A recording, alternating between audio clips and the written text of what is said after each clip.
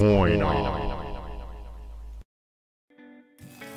Hey there, YouTube coin community. It's Dustin with Coin Op, and today we are going to take a look at Franklin half dollar repunch mint marks, but we're only going to take a look at the most popular ones that you can find. So while we're sitting around with nothing to do on quarantine, might as well get all that silver out, get out your Franklin half dollars, and let's take a look for some of these beautiful repunch mint marks. So let's dive right on in. All right, so we're going to take a look at Franklin half dollar repunched mint marks. Now, the ones that we're going to take a look at, these are ones that can be found in the PCGS price guide. PCGS only lists the top varieties. They don't list any of the secondary or minor varieties. They pretty much list the main varieties. So if you can find value in the PCGS price guide for a variety, it's typically a desirable variety. So we are going to scroll down from the price guide, PCGS price guide. We're going to scroll down to the half dollars, and we're going to go to Franklin half dollars minted 1948 through 1963. We're going to pull those up. When you're taking a look at this Franklin half dollar price guide, you're going to see that they have listings for MS or FBL. FBL stands for full bell line. That deals with the reverse. I'll show you the first one that we pull up. Full bell line examples do bring more premium, mainly in uncirculated grades. Below uncirculated, they're almost all not full bell line. But we'll take a look at those. So we're going to take a look at the most popular repunch mint marks in the series, and we're going to start with the 1949S. So when we're in the price guide, where each box is, if you see a little plus next to it, that means that there are varieties for you to look at. So if you just click on it, you'll see it opens right up. And now we also have a 1949 S over S RPM listed as FS501. And it has its own values for it. And there's the full bell line examples. So we're going to take a look at this one. Now for this video, we are actually going to use Variety Vista. Variety Vista is a great resource to use, but for this one with the repunch mint marks on Franklin half dollars, they have really, really good images, better than any of the other ones that I could find. So we're going to start out here in Variety Vista. We're going to go down to their free online ebooks, and we're going to go to Franklin halves. And after we click on that, we're going to come down here to where it says RPMs. So we're in the Franklin half dollar variety book. We're going to go to RPMs. And you can see they have them all listed by date. And we are going to start with the 1949S. And this is the FS501. They have it listed right here. As you can see, there are a few other ones that they have listed. I do believe on DoubleDie.com, John Wexler has a few others listed as well. So that's another great resource. But we're going to click on this 1949S. They have it listed as RPM2 FS501. And when you're taking a look at this one, if you can see very strong spread to the south. So here's the primary mint mark. And right underneath of it is remnants of a secondary repunching. You can see it clear as day on these ones. You do not need a jeweler's loupe to see this. You should be able to see this with the naked eye. However, magnification definitely helps. Okay, so if you were to find one of these circulated examples, looks like values start out in an XF40. They go for about 35 bucks. AU examples about $40. Uncirculated examples, they go from about $50 all the way up to $1,250 for a full bell line example. Let's click on a full bell line example. Let me show you what they are referring to before we move on. Now down here on the bell, if you are looking at the lines going across the bell, if you can see and make out all of the lines with no breaks, no scratches through them, cutting them, then it would be listed as a full bell line. Typically, that bell line that we're looking at is really weak and doesn't show very clear on a lot of your examples. Even really nice high uncirculated graded examples, it'll be a real weak strike. So you you won't be able to see these lines on the bell.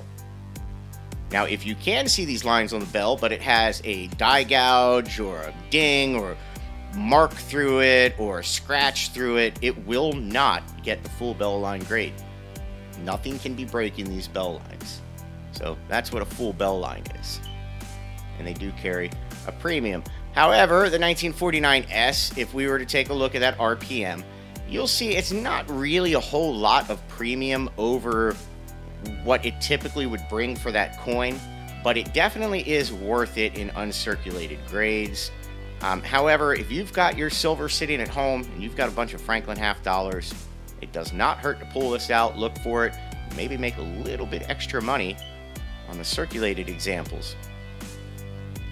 All right, we are going to move on to the 1950D RPM FS 501. 1950D RPM FS 501. Again, we're going to come over here to Variety Vista.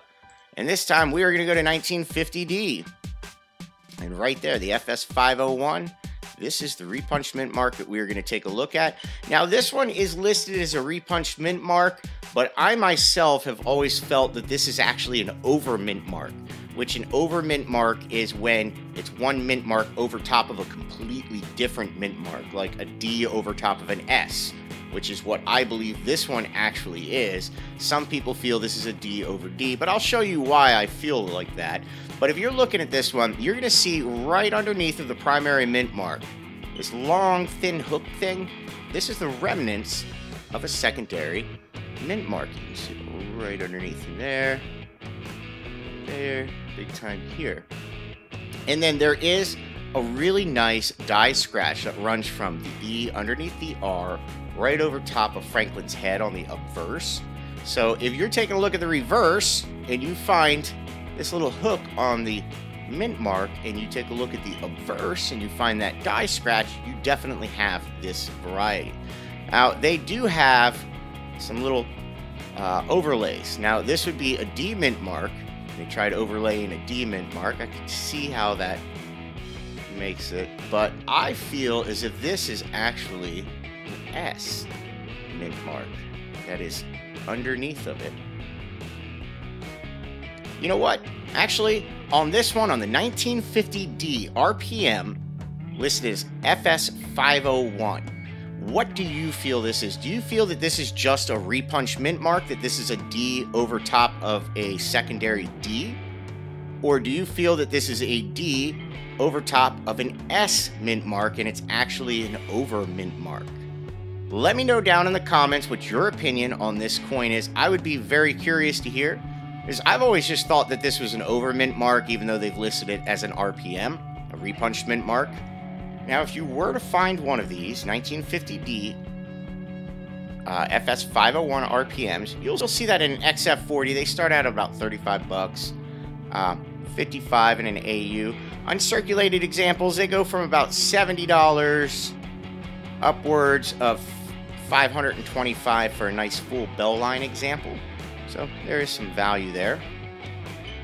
All right, we are going to move on to the 1951 S over S. Now this one is listed as FS 501. Yet again, we're going to come over here to Variety Vista, and we're going to go to 1951 S. And we're going to find that FS 501. Now there are a bunch of really beautiful repunched mint marks for this year, 1951 S, especially the RPM 3. I think that one's a very nice, strong, bold repunch mint mark, along with the RPM 5, the RPM 4. There's just some really good ones. But the RPM 1, the FS 501, that's the one that we are going to take a look at. Now this one, again, has a very strong spread. Now this spread is underneath and slightly to the west. So it's south and just a tiny bit to the west, just a tiny bit. But you can see it right underneath to the south. Beautiful, beautiful, beautiful repunching. That is a beautiful, beautiful repunched mint mark. Now, if you were to find one of these, looks like circulated examples, they just carry a small premium. But uncirculated examples, they start out at around 32 bucks, and they can trade upwards of $1,750 for a full bell line example. Okay, we are going to move on to a 1952 S repunch mint mark. This is an S over S repunch mint mark listed as FS 501 Franklin, $half. So we're going to come back over to Variety Vista. We are going to go to 1952 S. And there it is right there. This one is actually an S over S over S. This is a triple punched mint mark. So you can see, do it on the bigger one. There's repunching right here to the east of it. And then there's also repunching right here to the west. So this looks like it would have been the first punch. This would have been the second one. And that would have been the third one. So underneath of the primary mint mark, you can see two secondary mint marks on this wonderful variety. Now, if you do happen to find the 1952 S over S over S, listed as FS 501, this one, in circulated conditions, they start out in a fine 12, about 17 bucks, and they go upwards of around 55 to 60 bucks. Uncirculated examples, they start out at 65. They can trade upwards of 675 bucks. And we are going to move on to a 1957D. 1957D, this is a D over D listed as RPM FS 501.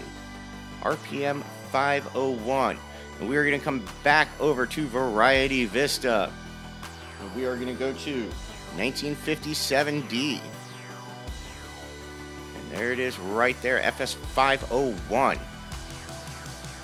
Now on this one, you are really going to want to pay attention to the serifs. You're going to see the splits right there on the serifs. Now there are die scratches, heavy die scratches on the reverse of this one. So if you do see these little split serifs and you see these heavy die scratches, well, chances are you have this repunched mint mark.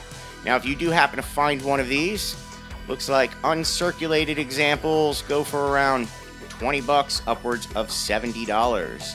And a full bell line example goes for about 50 bucks, upwards of $350. They do not have any values listed for circulated examples. So there you go. There's some very beautiful repunch mint marks for you. All right, everybody, just a heads up. The 37th Annual Greater Cincinnati Numismatic Exposition will be held Friday, July 17th and Saturday, July 18th from 10 a.m. to 6 p.m. Now, they are running an early bird special Thursday, July 16th from 3 to 7 for $40. It's an excellent price. Now, that is at the Sharonville Convention Center, so if you'd like to meet CoinOp, you want to go out to a coin show, this would be an excellent opportunity. We will be there. Robert Lawson, Florida, myself, we will be out there. So make your reservations now. Start booking Friday, July 17th and Saturday, July 18th, the 37th Annual Greater Cincinnati Numismatic Exposition.